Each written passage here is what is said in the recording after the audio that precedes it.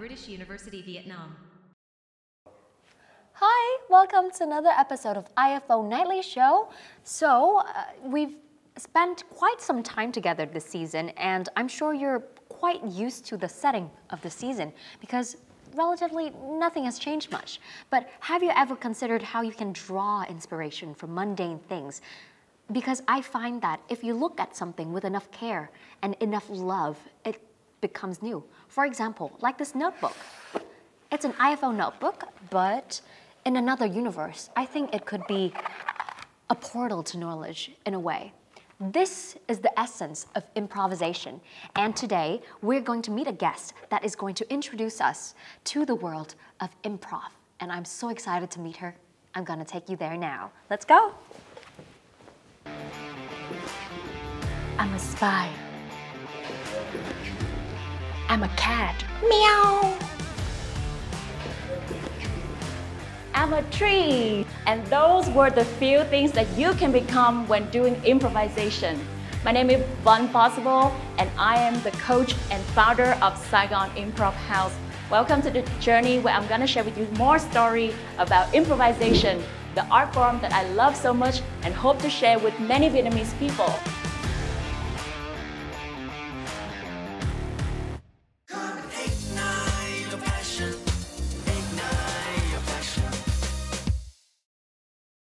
Welcome back to another episode of IFO Nightly Show Season 8, and as you guys already know, this season is dedicated to finding new things and discovering new passions for high school students and our new freshmen in university. So here with me today is Ms Vân Possible and her spirit of conquering the unknown. Yay. So today we are going to discover a very new but a very exciting new art form here, right here in Vietnam, and it's improv. So improv is short for improvisation. So improv, to my understanding, is a form of acting where you do not know what you're coming into and you're just like letting yourself into the scene. And it's very new to Vietnam because I don't think I've ever heard of its presence here in our country before knowing about you, actually. So I'm very curious as to why you decided to bring this art form back home. Okay, do we have a whole day? I'm gonna have We have a whole day, whatever you like. I am here. So in 2017, I have a chance to go to New York to study media studies for my master's degree under Fulbright scholarship program. And after 2 years of finishing the degree, I have a year to work in New York. And so during that year, by chance, I have a very good friend who is a Venezuelan, and she's an MC in NBC. And so she told me that, Vân, why don't you try improv? They have a UCB theater, and you can try it out, and I think you're gonna love it. And so after I graduate from my master's degree, I have a short, slow time because I spend a lot of time in the library and studying for the degree. So after you have conquered one of your biggest dreams, which is studying abroad, I have a short time where I feel like, what's next? And so I heard about improv, and I remember I went to the theater. And my impression when I watched the first improv show is that, how on earth are these people so creative, funny, and understanding each other so well? Because they don't plan anything, they just ask for a suggestion from the audience, and then they play a whole set on stage for 30 minutes straight. The beauty of improv is you are yourself with other people being themselves. So it's a collection of people who can be themselves together. In improv, there are a few rules that I can share with you, 3 simple rules. The first rule is that you're gonna have to say yes and to what your partners say. And after I do this, I realize that we say no but a lot in life because it's the nature of the human to challenge, to question, to make sure that you don't fall into a trap. The second rule is make your partner look good. Oh, that's very interesting. So most of the time, we are trapped in the thinking of how to make myself look good. But in improv, you are trained to make the other person in front of you look good. And if in a group, everybody takes care of one person next to them, then eventually everyone is taken care of, but nobody is taking care of themselves only. That is so beautiful. That is so beautiful. When I learned about that concept, I was like, boom. And then like, it's resetting a lot of thinking and believing and mindset. And the last thing is, say the first thing on your mind, which is your original thought and your most instinctive thought. So just 3 simple rules, but you can see that it creates an environment for you to be yourself, but in harmony with other people. The more I hear you talk about it, the more I find a connection with Lao Tzu's The Way. Like Đạo giáo is the Vietnamese term for it. And the way is about leaning and accepting your nature. And it's about living in harmony, in contrast to, you know, living with restriction. I feel like this is the most human humans can be. And it's very interesting to see an art form adopt that philosophy. Yeah. Underneath improvisation theater is beautiful philosophy where it makes you become a better version of yourself, whatever you do, whatever job you do. And so I practice this very, very intensively. I work in the theater. I volunteer to help with the shows and the tickets and selling waters and drinks for people who come to the theater. And then after that, I went back to Vietnam, and I missed doing improv so much. And then I decided to start sharing it with Vietnamese people. It's been my full-time job since the first day I came back to Vietnam. So it's been a year, and I don't see the end of it. I'm working every day with great gratitude and happiness. And because this job is so joyful, it's hard in terms of I have to translate many concepts into from American culture to Vietnamese culture. Many sleepless nights of how to share with the students something that they haven't lived, that they haven't seen, they haven't felt. I had a chance to go to New York, and so I lived in that culture for a few years, and so I absorbed it. So how to help my students who never set their foot outside of Vietnam. So those are the challenges, but also the joy when you see people who are all office worker, who work in finance, who are teachers, who are nurses, who, when the first day they came to class, they are timid, they are scared, and then when they graduate, they are free, they can speak, and they can collaborate with other people. That is the joy and the gratitude that I always have every day of doing this job. So you describe your act of teaching as translating culture to culture. And if we consider like translation theory, there's like word for word translation, but there's also meaning to meaning translation. And I think this is very important because in order to bring one culture to another, I do not believe in explaining it explicitly and just forcing the culture that is accepting that ideology to accept it as it is. There needs to be a process of interpretation in between too.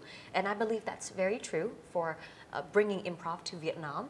So what was it like forming a Vietnamese understanding of improv like for you as a teacher? Even if you are American or you are Vietnamese or you're Cambodian, we're all human. And at the end of the day, we all want acceptance. We all want love, collaboration, self-expression. It's just that what medium and what platform you use to achieve that. So improv is one of the medium to do that. When I play improv in New York, I remember there are exercises where the teacher just say the exercise and then the student do it freely. But sometimes when I tell my student a question and I ask them to answer, or I give them a prompt to do, it's hard for them because they are not used to express themselves in that way. So in a sense, I feel like my Fulbright journey create a circle again, because Fulbright scholarship actually choose people from Vietnam go into America, and from America go into Vietnam to strengthen the peace and the collaboration, the understanding between the two countries. And I couldn't find a better way for me with my preference, with my ability to bring an art form in America to Vietnam, make it more Vietnamese, and then also helping Vietnamese people to become more open, more global mindsetting, to accept new things and to enjoy more international mindset. So back to your question, yes, interpreting an art form is not easy, but so far so good. We're doing good, and I'm very proud of my students who come from so many different walks of life, and they embrace it, and they all use it to make their work and their relationship with family better. My mind is running a mile a minute, and I would, like you said, we can have a day's discussion of all of this. But regretfully, that is the end of our first discussion. But not to fear, the next talk we're going to dive into your philosophy, your own philosophy of who you are as a person, and you place yourself within your work. Okay. So that's going to be very exciting. But up next is On The Go. Stay tuned.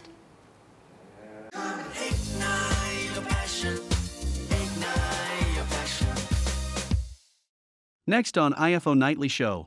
IFO on the go. I'm Phương Anh, and it's my pleasure to be back here.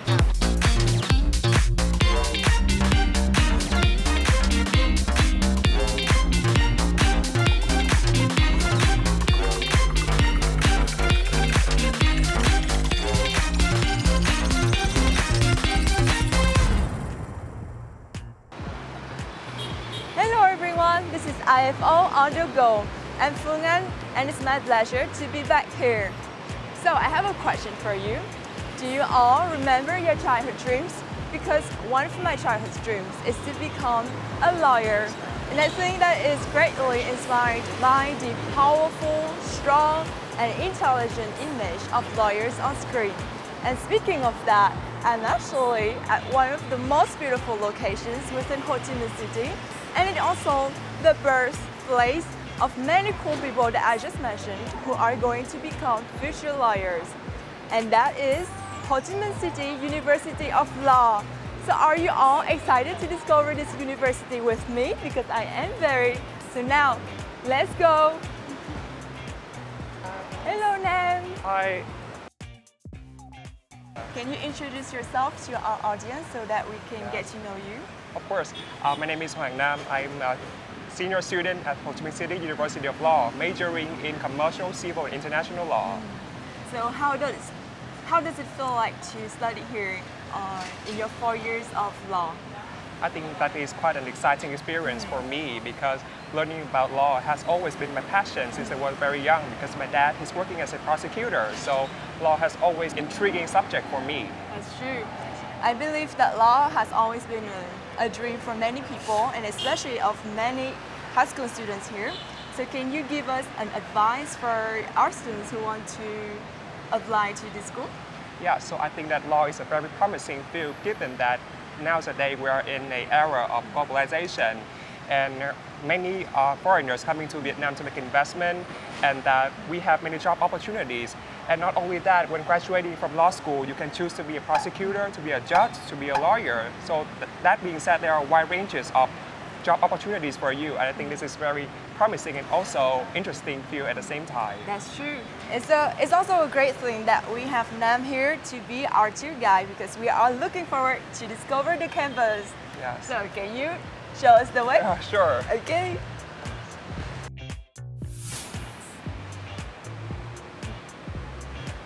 Oh, what is this place? The Center for Legal Consultancy and the Clinical Legal Office. Yeah, so this is very wonderful place, I need to say, because this is where the students come and work under the supervision of one lecturer at our school. They would provide free legal assistance to those who have difficulties accessing to justice, maybe because they don't have not that much of money or so. Yeah, so this serves two purposes at the same time. The student will have the chance to practice what they learn at school, and at the same time, it would also a place to support people with some difficulty, as I've mentioned. This is such a meaningful activity, right? Yes. Do you also have lots of opportunities to have hands-on experience during classes?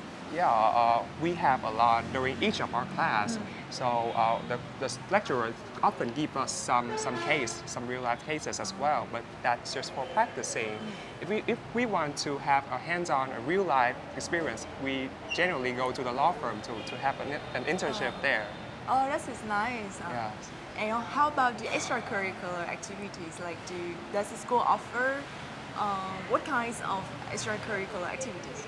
Yes, so there is this one activity that is very typical for any law student, and you can find it not only in the law institution in Vietnam, but also around the world as well. That is a multi-activity. This is where students would have to solve a hypothetical case and to also represent their client in front of a court and like an arbitration as well. That sounds so fascinating. Yes. Wow, I guess you must have lots of interesting experience there. I definitely did. Yeah. I also know that the University of Law has a very, very beautiful hall. Is that true? Yeah, that is in the floor 10. Oh, can you show me the way there? Yeah, okay, of course. Now we're going to visit that, right? Yeah. Okay, so excited. Stay tuned. Ta đều sinh ra với những số phận khác nhau, những cánh em muốn vươn mình trước trời gió đầy khát khao. Và chẳng cần cậu phải nói một lời nào, mình vẫn cảm nhận được một trái tim đầy hoài bão, háo hức và nôn nao. Với thành cơn đang nắm chặt trong tay, mình cùng nhau xây thế giới ngày mai. Ignite your passion, ignite your passion.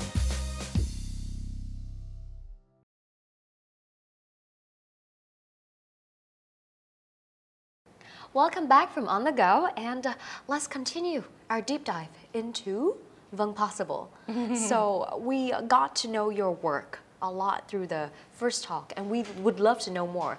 But this section of our discussion today, I want to focus on you personally and how you came to be the person you are today. That sounds a bit, abstract and a bit too vague, but I think it's big. It's good to consider everything as a collective, as a whole, right? So let's start with why you fell in love with improv. Why did you, find such a big place in your heart for improv, the way that you have right now? I think since very young age, I think you may share this with me. We love to achieve. We are high achievers. We love to do things that prove to ourselves that we are worth it. We're good. And so I remember when I started taking improv, coincidentally, is also the time where I have the low time of my life, one of the lowest point of my life. And I had a lot of struggles with my own thinking, and it was a very hard time. And then I took improv. So if there's one takeaway I get from that time, it was many times we have problems because we are in our own head. And we are trolling around with questions, problems, and we don't have the answer because we are inside here. When I took improv, it helped me to get out of my own head. So if you remember the rules of improv that I tell you, we agree with the other person, which requires you to listen to them carefully, truly open and listen. The second thing is to make them look good. And so it's all about the other person. You don't It's about focus. giving. Yeah, it's about giving attention. It's about paying attention to the surrounding and to the other person.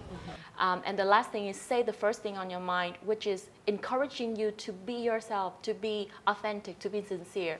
So I think it's a beautiful place And also you got to act and move your body. And I also do some, dancing and movement therapy. And so I realized that our body stores emotions. Our body stores story and tension. So when you can dance, when you can move, when you can jump, when you can shout, when you can act, when you can touch other people, those are ways of interacting and communications that help you to get out of your own head. And maybe that is exactly what you need to see your problems from another perspective, and you have the answer naturally. There is a notion that I've read online, and it has stayed with me ever since. And it's such a beautiful thought. And it goes, we are a mosaic of everything we love and everything we've been through. We are a compilation of experiences and relationships and heartbreak and time. And I think truly being able to access all of that resource makes us live to our full potential. Right. And I think improv releases that potential. But does it ever become scary? Because like you're so limitless, you're scary. Does it ever occur to you that way? The most exciting thing about improv is that it's so scary. And at the same time, you have friends next to you. So improv is a teamwork, is a team art form. When you do stand-up, you are there by yourself. When you are a singer, unless when you are in a choir or you're in an ensemble, you are there singing by yourself. But improv is a collaborative art form. So you always have your team next to you. And so the scary thing is that you don't know what's gonna happen, but you know that your friend's gonna be having your back. And so it's less scary. And so I always have this metaphor to share with my students.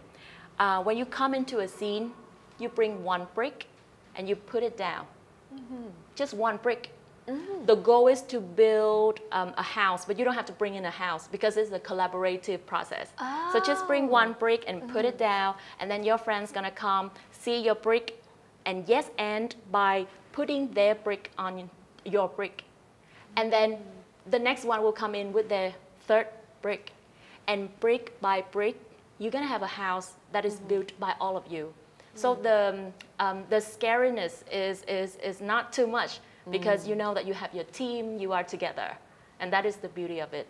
But I have to say that the nervousness, the feeling of being so scared before you step on stage is with adrenaline, is amazing. Through your veins. Yeah. And once you've done a set, your face is red, but then you feel like there's a rush of joy and happiness that you share with your team. Is amazing. This trust fall exercise, this continuous trust fall exercise, just like closing your eyes and believing that somebody will catch you, I think it trains not only bravery but also joy in falling into the unknown. And it's so rare to see that. And it's actually the very basic skill for living this life.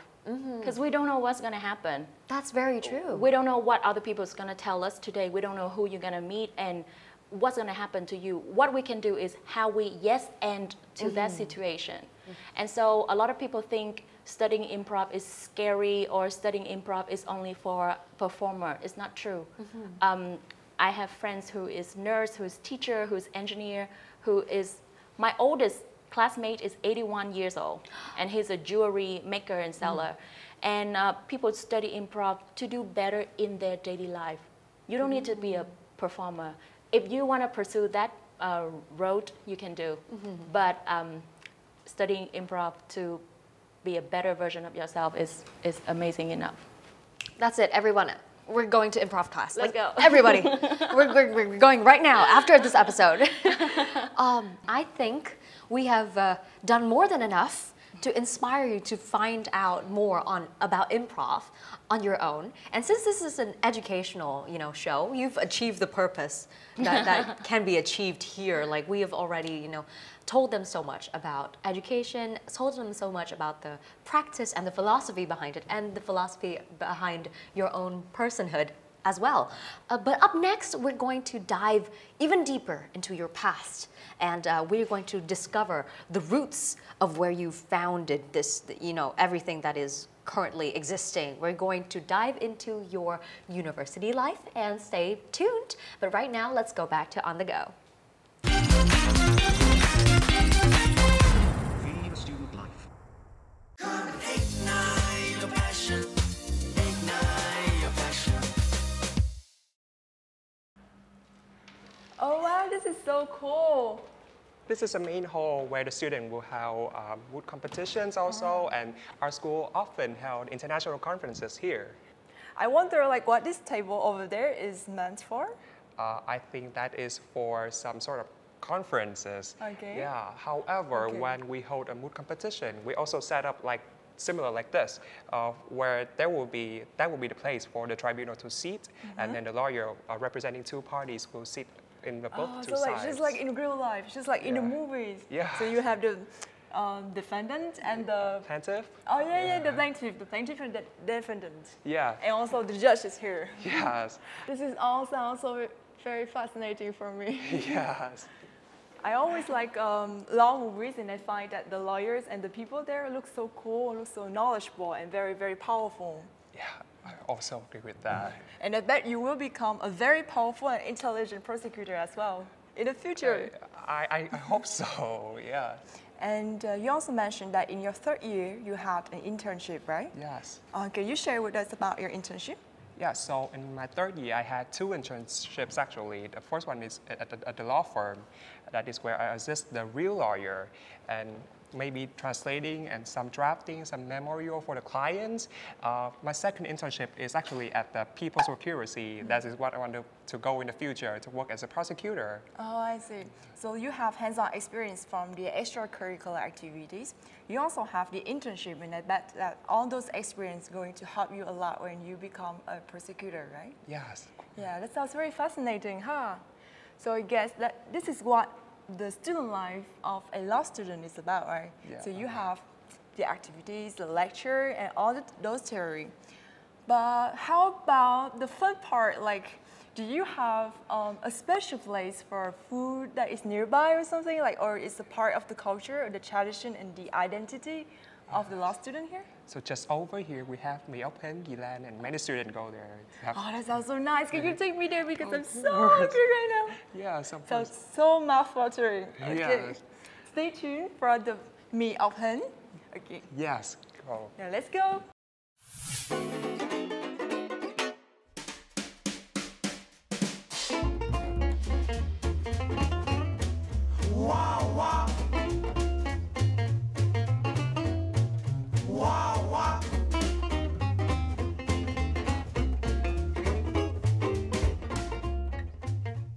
Wow, this looks so delicious. Yeah. I think I've never tried this dish before. Yeah. How did you know this place? My friends introduced me to this place, and this is a go-to spot of the law students. Yeah, I can sense it. So we can have the dry eating and also the soup eating. Yeah. I just follow you, so I order the dry eating as well.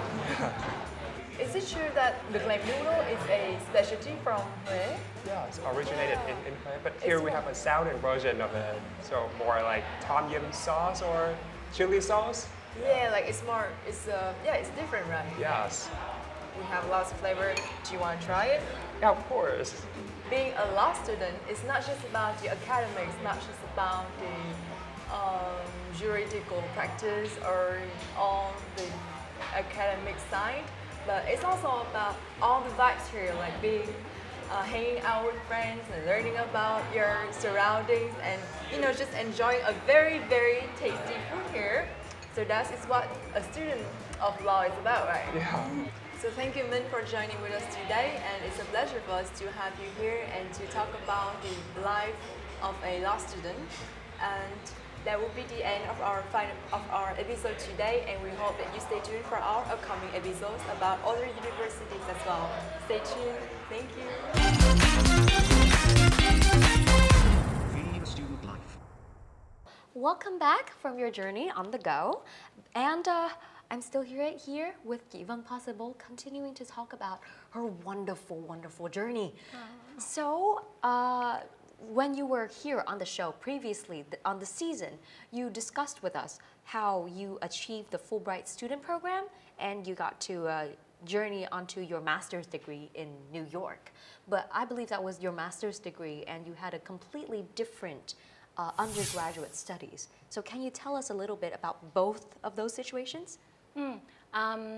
I was a Made in Vietnam student. Made in Vietnam. My bachelor degree was in international relations in the University of Social Sciences and Humanities of Ho Chi Minh City, trường Nhân Văn. It was a wonderful time for me. I was lucky to be in a faculty where the teachers encourage and embrace creativities, and you know, they let us do a lot of crazy ideas that we have for shows. For example, we welcome a lot of students abroad to Vietnam, and we create many shows to welcome them, to introduce about Vietnamese culture. Or we create shows for International Women's Day or for Teachers' Day, and every show we have a different themes, different ways of making people laugh and enjoy about it. So I was lucky to be in a faculty where it was a culture of very encouraging differences. Wow, that sounds like a very interesting time at Nhân Văn University. Departing from that, I believe after finishing your undergraduate studies, you worked for 6 years in media and marketing, and afterwards you took on a master's degree in media. Can you tell me a little bit about that gradual shift away from international relation into media? Yeah, when I was in my undergrad study, I also think about the world as black and white. As if you study something, you need to do something in that field. Or it's super hard to move between sectors or disciplines. The more I go out and I realize that we also have something called fate. So, serendipity. Yeah, so sometimes you graduate and you know somebody who works for a company who is in need of someone, and then that person knows you, and then you got a job in that company. Or sometimes when you work at a certain company, you discover a new passion, and you follow it, and then it creates, it opens a new road. So in my case, when I graduate from international relations, I know that I'm not going to work in how do you call it, international relation field, because I want to do something more creative. So one message is that taking a major in bachelor degree is not like you have to marry it for the rest of your life. You're gonna learn and you're gonna absorb all the knowledge and all the spirit that you get, but then you can apply to so many other jobs and fields. So I was recruited by the managing director of a fashion magazine when it first came to Vietnam. And so I worked as a marketing executive over there, and then after that I moved on to work for a music corporation and academy. Oh, that's so interesting. Very diverse working I think it's a lot of time about fate and luck. I know people who know the opportunities. Also, when I was in school, I volunteered for a lot of environment and helping less privileged people. And so older people who works in those projects see this young girl who's very enthusiastic in doing this work, and they invite me to the professional world later when they see a vacancy. So it's a lot about fate. It's a lot about how you do what you are given, how you do your job, because everybody sees something. I always believe that. However you do something is going to be seen by everyone, and the next opportunities will be given to you because of how you do your very current job. So just do your best. I always feel like I have fire inside. I want to do everything with all of my passion. I believe in attraction because when you are what you believe in, it becomes itself. It comes true, right? So when you shifted from international relation to media, like I think there was a very long process of self-actualization and a long process of, you know, rediscovering your roots in creativity before you can step foot into media. So let's talk a bit about your media studies. We covered quite a bit of that in the previous episode, but I also want to ask, what was the major challenge in studying media abroad? Because I think media is one area that students study abroad a lot, but I wonder if there is anything that needs to be debunked, any myths that need to be addressed. I think many people misunderstanding between media and communications. Yeah. We use the same word, truyền thông, and when you say tôi học truyền thông, a lot of people think that you do communications instead of media. So I don't do communications, but I have a friend who do communication, and also the study program of communication or media varies from school to school. That's true. That's why when you choose the school, you need to learn about the curriculum and learn about the focus of that school. If that school focus more on research or more on practice. So in my case, we study media in a sense. I took classes like documentary studies. I took classes on video production, audio production, media theories, some very theory-oriented, but some very hands-on.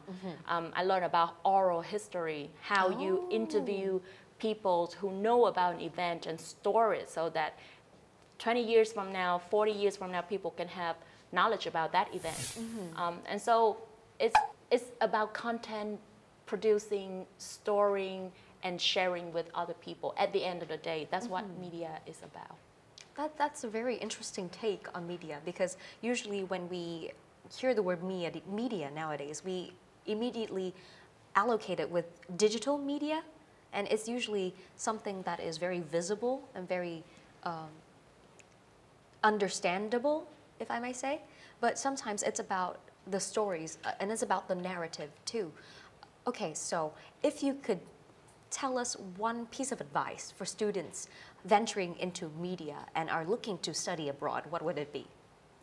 Study the curriculum and the direction of the school that you want to go very carefully, because as I said, media can mean different things in different school and in different programs. So learn about it very carefully and make sure that's what you really want to study. Like I said, you guys, throughout this entire episode, there are a million ways I can expand this talk, because you are just so resourceful and just so creative, and you are such a good storyteller, and you know how to, you know, captivate us with your sincerity. Thank you. I have a good host right here. Oh, thank you very much. But now I believe we have a little challenge for you. Or it's going to be for me, I don't know, because For both of us. for the both of us, right? The IFO family is very intense, so I never know what's coming up next. But coming up next is IFO Challenge. Stay tuned. Be the student life. Ignite your passion. Ignite your passion. Welcome back to IFO Challenge. And as I expected, this is going to be the hardest challenge within the season. For me, apparently. But it's going to be fun. It's going to be fun. And we're going to have an improv challenge. Right here, within the space, we're going to have a very small, brief improv session with each other. Yeah. But can you give me a few pointers before we start, because I have zero knowledge in improv. So we were just briefed by the organizer of the show that they're gonna have a window, and then in that window they're gonna show something. And so we're gonna have to create an improv scene based on the window. Okay. So the window is gonna be a suggestion for us. You and I, we haven't, and we will not discuss anything. We're gonna jump right into the making of the scene. And guys, this is hard, because this is gonna take like 2 months to learn, and right now Thảo Tâm haven't prepared anything yet, and I'm also very surprised about this challenge. So let's bring it on, because that's live, right? That's live, Yeah, that's and we improv. gotta roll with the punches. I am Yeah. scared for my life, but here we are by the window, and let's start the challenge. IFO Nightly Shows Well, honey, it's been the third winter that we spent in New York together as a couple. I'm missing home. I'm not gonna lie. I really expected to, be able to fly back home. And it's so sad that, the New York New Year has to be so dreary. Right. I miss home too. I miss all the food that we can have in Siam Center and all the shopping that we can do. I miss cheap shopping. But you know what I don't miss? What? Your mother hunkering down on us every moment. Oh, we're talking about her again? I mean, what else are we gonna talk about? Because she obviously hates me. She doesn't hate you. She just doesn't like your sense of fashion. My sense of fashion is fine. She doesn't like that we're together. She doesn't want me to be with you. And that's why we're not home in Vietnam right now. No, she loves you. She just thinks that at midnight, when you walk around with your long hair and wearing white, it's not the most comforting things for her to see. So just don't think so. Next year we're gonna go back and I'm gonna buy you like pink and green and blue shirts so that you won't wear white in the house anymore. It's suddenly getting very cold in here. I know. I wonder why. Maybe the warming system doesn't work anymore. But do you hear that faint sound? I think there's a creak in the window. Hey, old friend. Hey, not today. It's New Year. We tell you to come at Halloween only. Yeah, we've talked about this, Fred. Spencer. Come on. Yeah, Spencer. What? We're busy. It's New Year. Oh, there's Fred. I see Fred approaching right there. Oh my God. You guys, this is not the season. This is the season of joy, okay? Yeah. This is not supposed to be the season of death. You don't listen to us. Okay, you want to joy? Okay, let's sit together and look out the window. Maybe they're lonely. Maybe they are. It's so sad that it has to rain all the time this season in New York, though. Yeah. And scene. The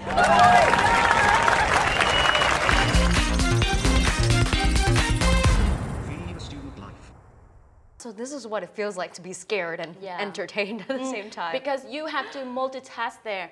You have to focus on your partner. You have to think about the next line while being present to what your partner say. And you have to build a story. You have to act emotional, emotion expression, body language.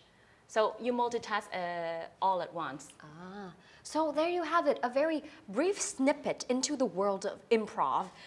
You can see how terrified I was, but also all the joy that we were having. And it was really such a fun conversation. Yes, it is. And also, so that is just a small scene of improv. Improv is very large, and I hope that you guys, after this episode, if you like to dig more into it, is the whole world of improv. There's short form, long form, and we have improv activities in certain areas in Da Nang, in Hanoi. So just Google the word improv and you will find your improv club in your city. I'm running Saigon Improv House, but I know there's Hanoi and also Da Nang Improv Group. So just search it and then you're going to enjoy it so much. That's so exciting because I didn't know that we have a national network already in place. So you guys, there you have it. The world of improv through the eyes of Vân Possible because, she created it for the Vietnamese community.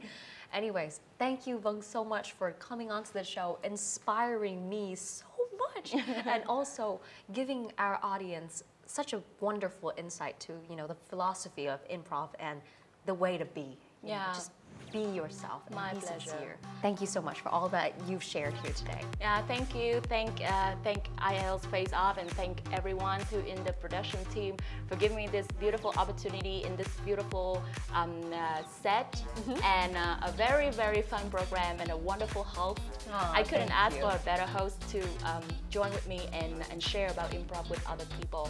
And I hope that we live our life and yes and react authentically to whatever comes to us, and hopefully we're gonna have the best outcome. We will be having the best outcome, but for now, thank you and goodbye. Bye. That's it, everyone. We're going to improv class. Let's go. Everybody, we're going right now after this episode. this is a bit off topic, but may I ask what horoscope you are? Scorpio. Oh, I see the Scorpio vibes. I do. Okay, do we have a whole day? I'm gonna have We have a whole day, whatever you like. I am here. And scene. Oh my god! And that was totally improvising. That was so strange, and thank you so much.